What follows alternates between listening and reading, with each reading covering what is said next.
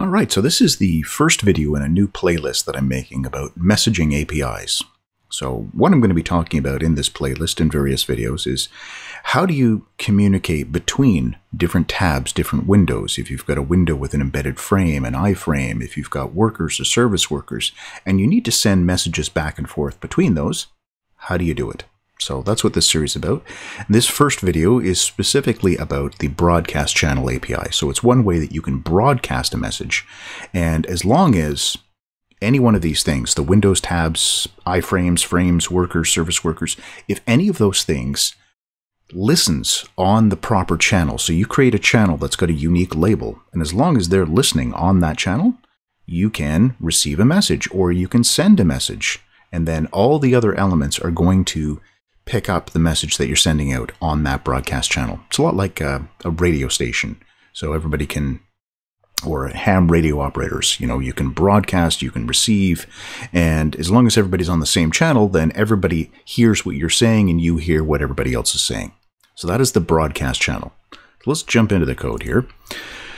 Simple little HTML file. I've got a little section with 2 buttons and a text field.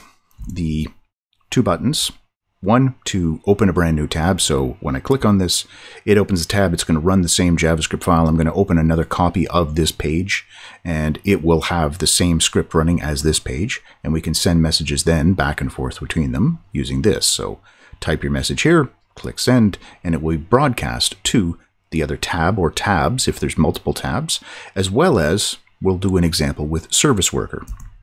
So that's what we have here for these controls. A little section to display the message. So when I receive a message from somewhere, it's going to display here. Text message, button send, button open. Those are our controls. All right, so jumping into our scripts.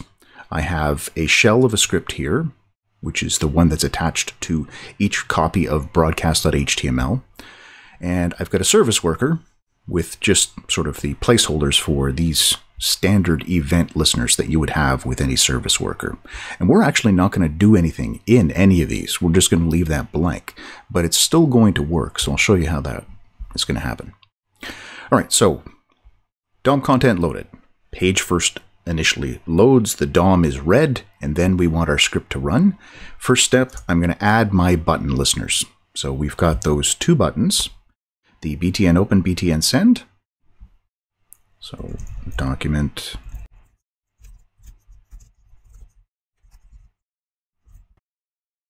Okay, so there we have the 2 buttons. We're adding a click listener to each one of them, and we're going to call a function. When the btn open button is clicked, I'm going to call this function here, this open tab function. So it's inside my app namespace. So app.openTab. That's the function I'm going to call. And for the other one, the send message, it's this one right here. So app.sendMessage. All right, those are my listeners. So now I've got the listeners attached to those 2 buttons, but my functions aren't doing anything.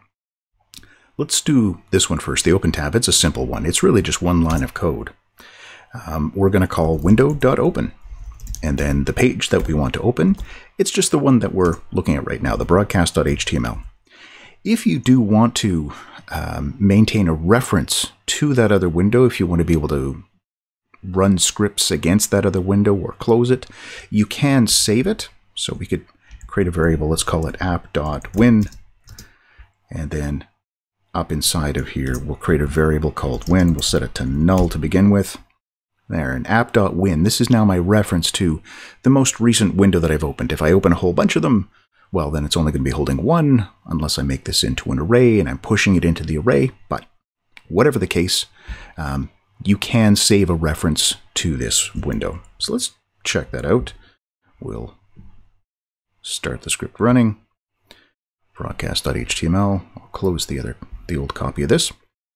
And clicking here, sure enough, opens another tab. This one can click and open another tab too. This one, you can open as many as you want. And it's up to the browser. It's the setting in the browsers as to whether it's a new window or a new tab, but we're opening new tabs here. Okay, so we have that script running. Now, to send a message, well, it's great to be able to send a message, but we have to be able to receive it as well. And The broadcast API, we haven't hooked that up yet. We're going to do that just here inside of our namespace. I'm going to create a property called channel, and this is going to be my reference to this broadcast channel that I create. And very simple to do. New broadcast channel. And then inside of here, it takes a name, just a string. So I'm going to call mine WKRP. There we go. I have now created a new broadcast channel. And I've saved the reference inside this variable. So when I want to send a message, all I have to do, it's here. Okay, we're getting it out of text message. That's the input on the page right here. So I'm in send message, I'm extracting the value out of that. And as long as it's not empty, then I can send a message. So I am going to say channel, that's our reference to the broadcast channel, and post message. App.channel.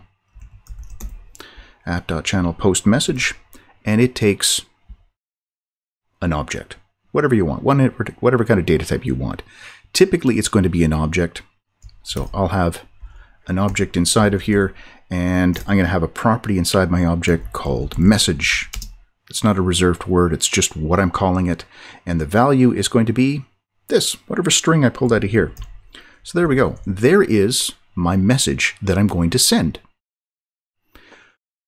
When I receive it, right here, got message. Well, this, we want to trigger this whenever a message is received. Right now, we're not listening for it. We can send messages. So, okay, fine. On here, I type a message and click send. The message was broadcast on our WKRP channel, but nobody was listening, so nobody got the message. We need to listen for it. So we're going to listen for broadcast messages, and that is as simple as app.channel.addEventListener. And what we're listening for is the message event. What do we want to have happen? We're going to call app.getMessage. So right down here, got message, this function is going to run whenever a message is received on any channel. Sorry, not any channel, on our broadcast channel. So message event on our channel, which is the WKRP one. We're going to call this function the EV. That is going to be the broadcast message event. And so this message event is there. And as long as that was passed to this function, and there's a property inside of that event called data, then that is this thing right here. This object that we put inside, that is data. That object is going to be called data. And I want to get whatever's inside of this object under the property message. So MSG right here, this thing, that is what I want. That's what I'm going to write out on my page. So we'll find our section down here called messages. We're going to write the message out here. So let's say document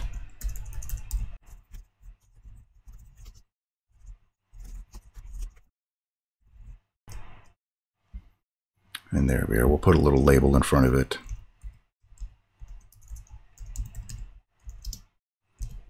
Okay, so we have a listener for message, which is going to call this function. As long as it's got a data property, as long as this wasn't null, then we're going to find the thing called messages, and we're going to add to its inner HTML. We're going to write out whatever the message was.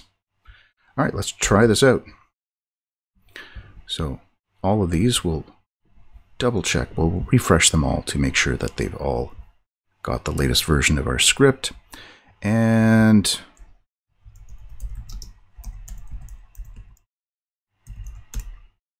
we'll send a message. Now, nothing happens here because I'm not receiving a message. I'm sending it. So the page that sends it is not going to be receiving it. Received, received, and received. So the other channels all received our message.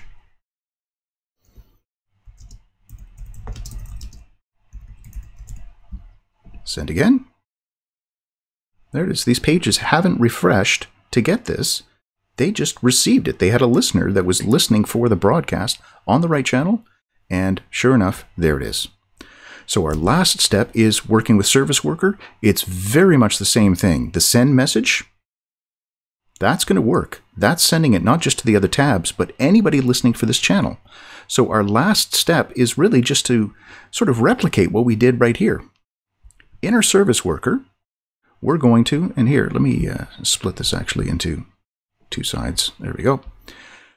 Over here in my service worker, I've got all those other listeners, and that's great, but I don't need to use the message one here. So I'm just going to create a new variable called channel, and that is going to be a new, within this context, within this service worker. I'm creating a new broadcast channel, and I'm going to listen to this same unique name, the same name that I used here. So I'm now connected or able to listen to the same channel. If I want to receive a message, I do the same thing that I did before.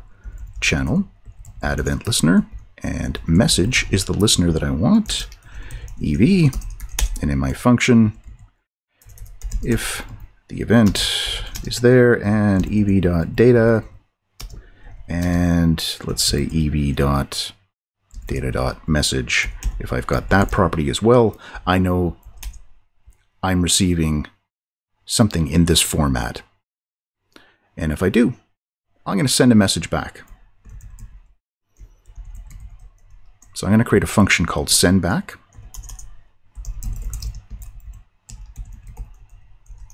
Just because in a service worker, there's nowhere for me to really display stuff. I could write something to the console if I wanted, but instead, I'm going to send a message back. I'm going to send a message from the service worker back to every tab that's open that is sharing this service worker.